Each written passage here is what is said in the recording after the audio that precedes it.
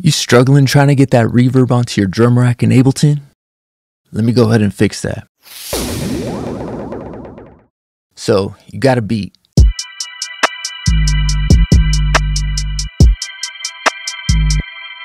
And now maybe, you want to add some reverb to that snare, see if you can make it pop. So the first thing that you got to do is you come down here to your chain list, make sure the chain list is active. Once you see that, make sure that your return is lit.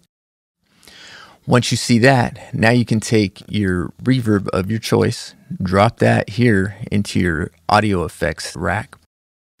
Now, if you notice, you can go ahead and mess with your reverb right here.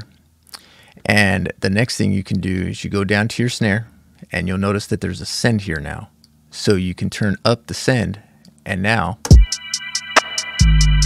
you got your reverb.